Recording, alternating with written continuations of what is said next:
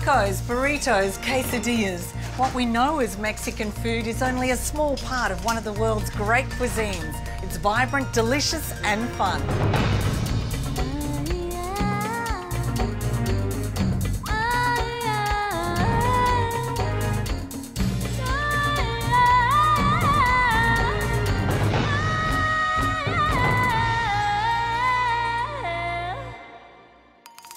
Join our food safari to learn the secrets of making a classic mole, how to tell a taco from a burrito from a quesadilla, the perfect guacamole and salsa, and 2 ingredients that make a delicious marinade for the barbecue.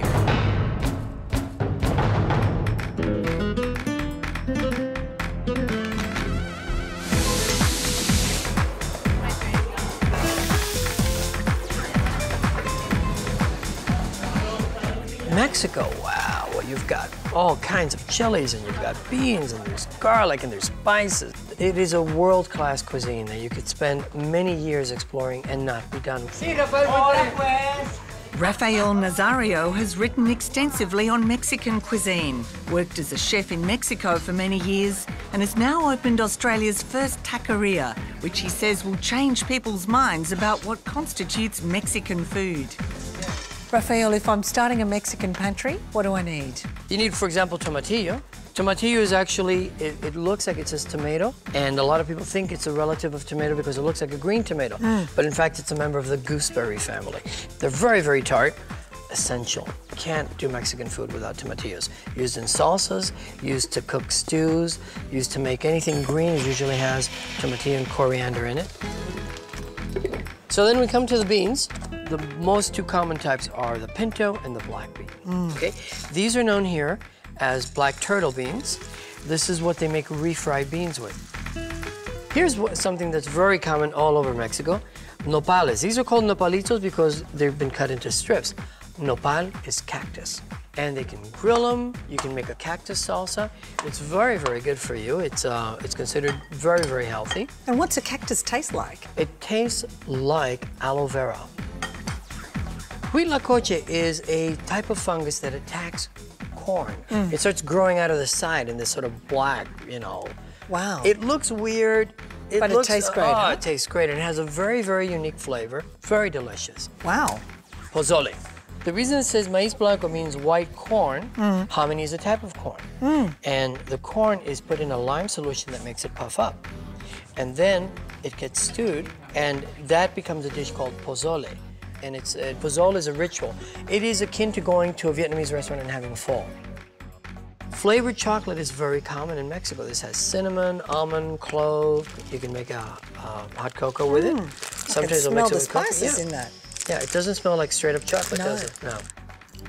This is anato, and anato is achiote in Spanish, and it grows in trees. You know, it's a little red seed, and it was originally used also to paint, to dye cloth. It dyes the food. It's also known as porman saffron. Is this just colouring, or is it flavor? No, it's flavoring and colouring. Oh, that looks great. And without, I can't imagine cooking without it. Annatto paste makes the simplest marinade for the barbecue for a range of meats and fish. Mari Carmen Aguilera is a huge fan.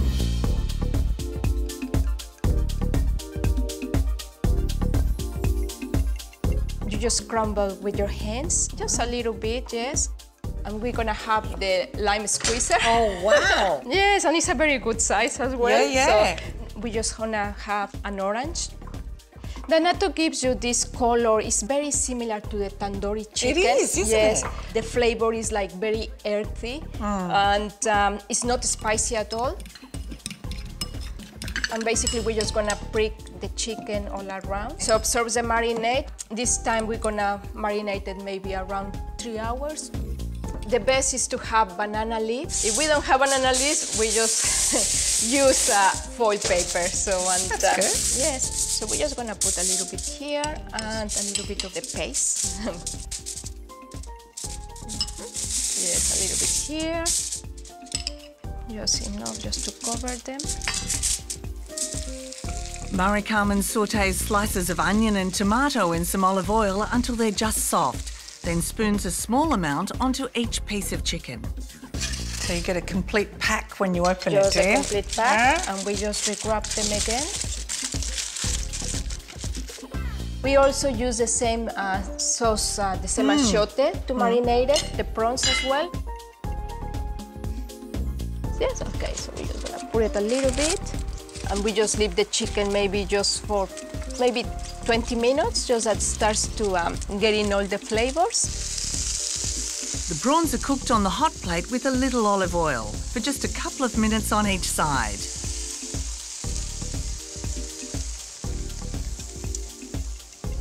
For the chicken, Mara Carmen makes a simple relish of sliced onion, olive oil and vinegar, a splash of orange juice, dried oregano and sea salt. This is spooned on top of the chicken and served in a corn tortilla. I'm just gonna put it here. And of course, we can slice it a little bit. This is your plate, Maeve. So Wow, and my serviette? Wow, your that's serviette. fantastic. Thank you.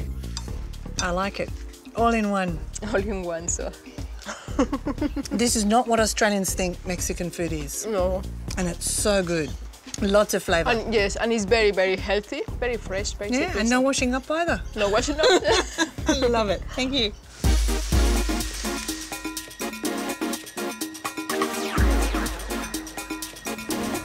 How important are chilies to Mexican food? Oh, chilies are essentially the main building block to flavor the foods. And the history of drying the chilies started with the Aztecs, the Nahuatl. They would dry them to preserve them. This is an ancho, which when it's fresh, it's green. It looks like a giant capsicum, like a green capsicum, albeit more pointed.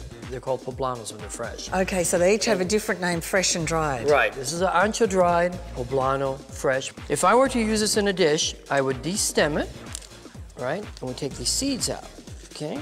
They tend to burn rather quickly, right? And this I would put in a little bit of hot oil, and it puffs up and changes color.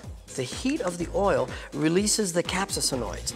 Capsaicinoids is the chemical that creates the tingling sensation called heat. Then you start using it. Usually with a dried chili, they have to be simmered in hot water for a good 10 minutes, and then they're malleable enough where you can cut them, puree them, dice them, however you are. This one's a guajillo. This is a really fun chili because I love the color it takes on when it's put into the oil. This is a pasilla, and they have, again, a different flavor. They have a more angular, more pronounced, they're a little hotter. This is a chipotle, a dried jalapeno, yeah? And now these, for example, we combine it with a tomatillo, and we make a tomatillo salsa that has a smoky flavor to it because of the chili. In Oaxaca, This doesn't smell like it's going to bite you. Oh, it's going to bite you. Oh, this one is? Oh, yeah. Oh, okay. Oh, yeah. This is Jamaica. Jamaica is hibiscus on that part of the world, and here it's called wild rosella, I think it is. Oh, yes, rosella flowers, There you go. And it's the national cold tea, as it were. Very high in vitamin C. Wow. So it's got a sort of tropical flavour? It's sort of a berry, well, hibiscus. Think of a hibiscus iced tea, and that's exactly what it tastes like. That's nice. Yeah, it's good stuff. Great with vodka.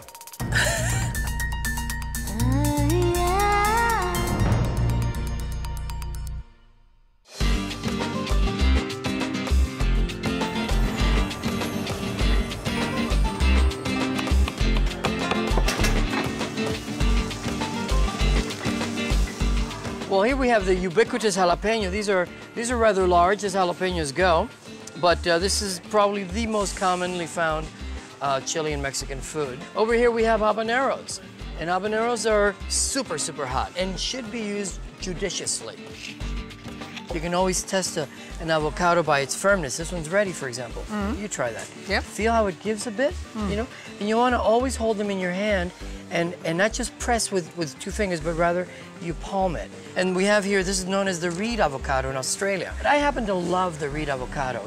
It's larger, it's very meaty. They have a fabulous, fabulous texture, very high in oil. Wow. You know? And so they're easy to work with, sometimes much easier than a Haas. And lime, you mentioned? Lime, absolutely. Without lime, you can't make guacamole. But lime is everywhere. This is called the jicama. And jicama is a sort of a crunchy, almost like an Asian pear in flavor. Yeah. And the most commonly found recipe for jicama is like a salad, again with a little lime, a little chili, served in strips or in bâtonnet. delicious stuff. Coriander, known as cilantro over there. And coriander is just about everywhere. Beans, salsas, stews. If you can only do with one herb, I would say do that one.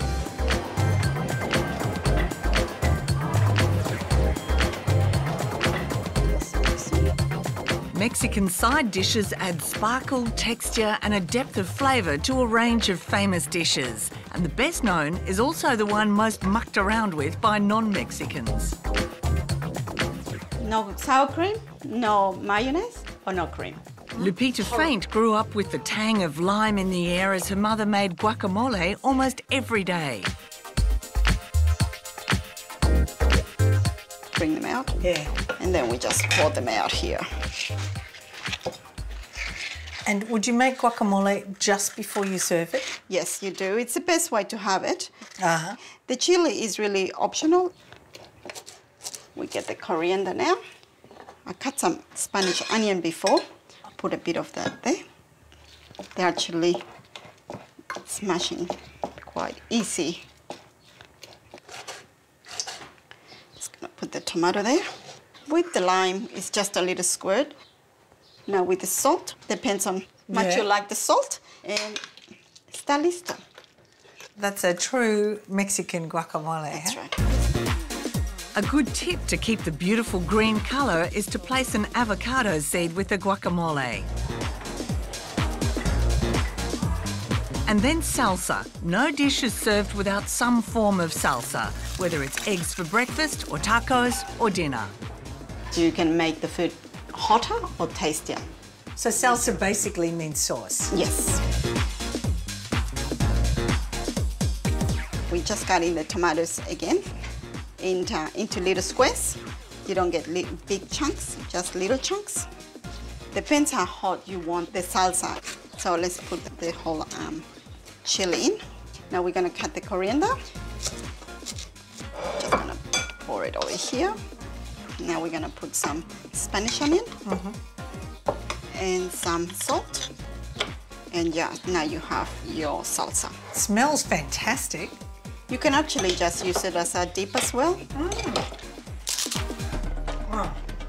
It is hot. It is hot, but wow.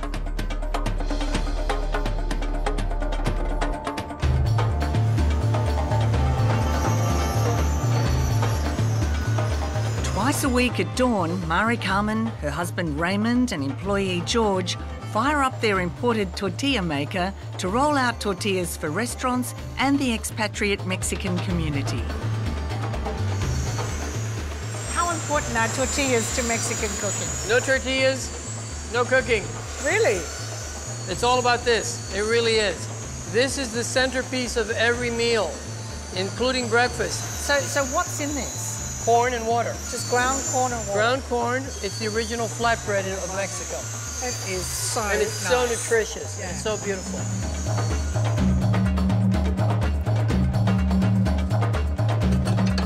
But not everyone believes in mechanisation. Many Mexicans in Australia have had to make their own for many years, including Lupita de Palma. It has to go a little bit brown on one side, and then the last turn, then it's supposed to rise. Yeah, look, that's right. You're happy but with it should rise like that. Oh, that smells so nice. It's ready. Oh, nice. For Gina Castaneda, tortillas are the basis of her favourite fast soup.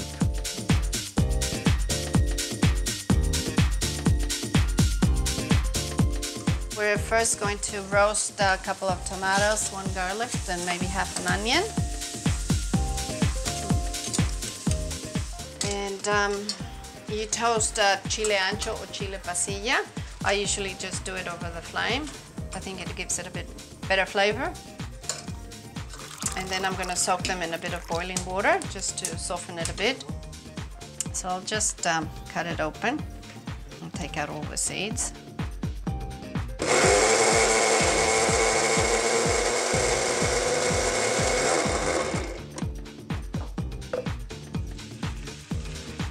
So we'll just fry that for a bit, cook it for a little bit. You have the chicken stock and we add this to it.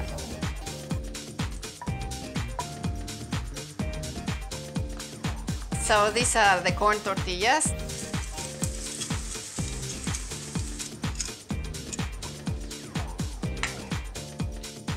Bit extra tortilla, put a bit of onion, a bit of the cheese. The best substitute would be feta cheese. The avocado, put a bit of the cream on it. And just a squirt of lime juice. And of course, a bit more chili, those who like chili. And that's your tortilla soup. Fantastic.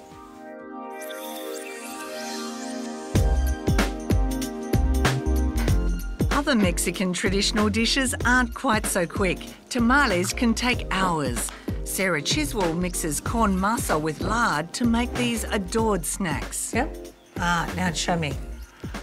If it goes to the bottom, it's not ready yet. It has to float. Yes, it has to float. Are there superstitions attached to making tamales? Yes, yes. No pregnant women should be around. Oh, okay. I think we're okay on that front.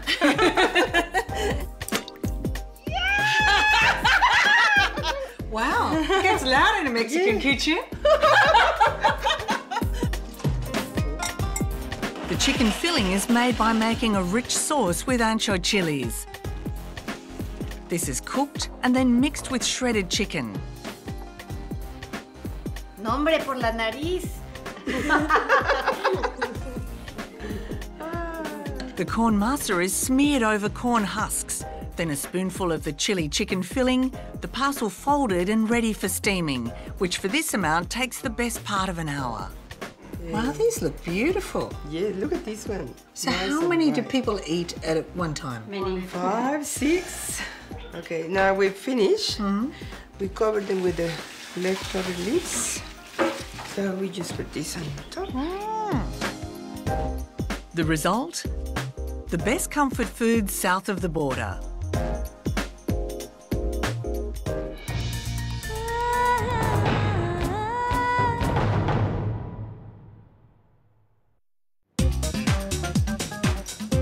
Tell me what a mole is, because a lot of Australians know the name, but they don't know what Mole it is. means sauce. Guacamole, avocado sauce. Mole in Mexican cuisine is traditionally a sauce thickened with nuts, as a general rule. Moles are one of the well-known dishes, and some of the more complex moles can have 200 ingredients. Kimberly Chiswell has one with a lot less. We've got here pork. It's a kilo of pork that we've chopped up into pieces off the bone, and it's boiled with a bay leaf and a chunk of onion, just to give it a bit of flavour. 2 tablespoons of sesame seeds. So these seeds will give a really earthy flavour. They're starting to brown. And that's 50 grams of almonds. Pumpkin seeds. Pork stock.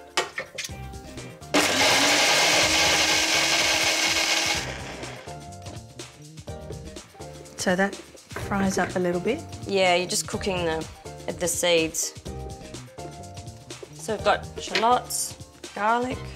These are the tomatillos, capsicum, just seeded, green chilies, bunch of coriander, and then cumin. 2 cups of the pork stock. Okay.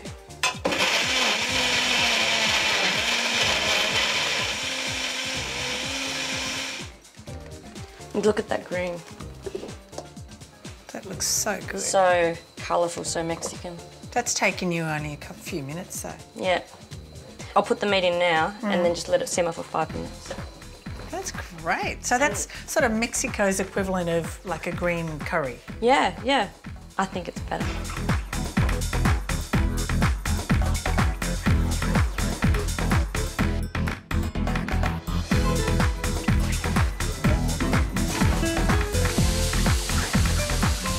Tacos are a corn tortilla, beans, meat, salsa. Now, the corn tortilla is a soft corn tortilla. Not a hard Not a hard shell. one. A soft one like these right here. See? Not this business where it goes flat. If they're not quite as soft, you could put them on the grill, like that. So that just warms them through and Warms them makes right up, soft? starts to steam. This is chicken guerrero. It's been marinated with guajillo chili. Okay. So we're gonna slice some of this up thin. Another thing that tacos are is that tacos are done with grilled meats, not minced. That minced meat, you won't find that in Mexico. So you just won't. what does a Mexican do when confronted with minced meat on a taco? They know they're not in Mexico. Uh-huh. Now, we have the tortilla here. I'm gonna put a little bit of bean on here.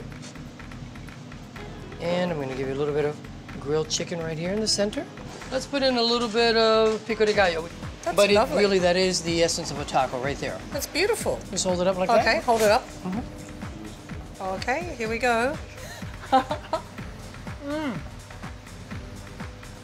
Yum. That is tasty? really good. Isn't that tasty? That is really, really good.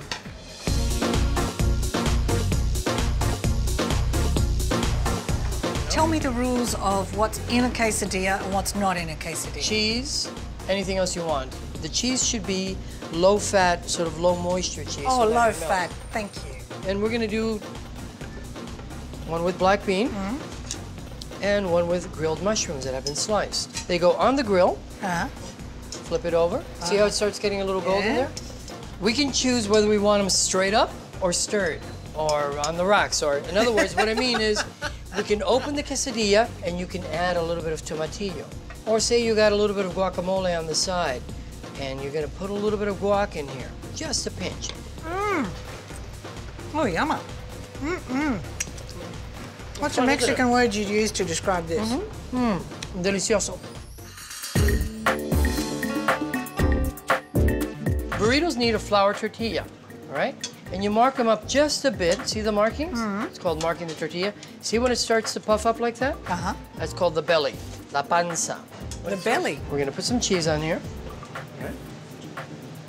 And we're just gonna put in a nice little line of beans here. Now we're gonna take in and throw a little bit of rice. We're gonna put some meat in here with the onions, right? Wow. Now we're putting a salsa in. Now notice that there's a space on both sides. We need that there because we have to wrap this thing. And then you go like this. Oh, my heavens. That's wow. a burrito. Now it goes on the grill with a fold down because that'll seal it. The cheese makes it sort of retain the shape, melts into it, it just sort of steams towards the center. Yummy.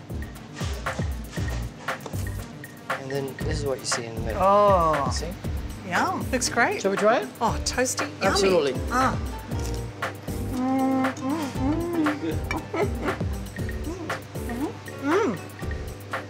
That's really, really, really good. Isn't that fun? I love it. When you do it like that, you are dissolving. Yvonne de Kaiser says there's nothing more sensuous than a thick, velvety cup of Mexican hot chocolate made with age-old equipment. We have this, it's called molinillo, and this is used to make it frothy. You move it around, and you can see the things rolling. Wow. This is the chocolate. It comes already like this. We need 1 liter of milk for one of these. Look at this. This is Mexican hot chocolate. We have to leave it to boil, and then we start to do this.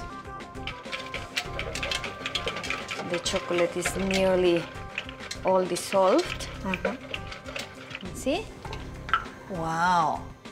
Salud. Salud.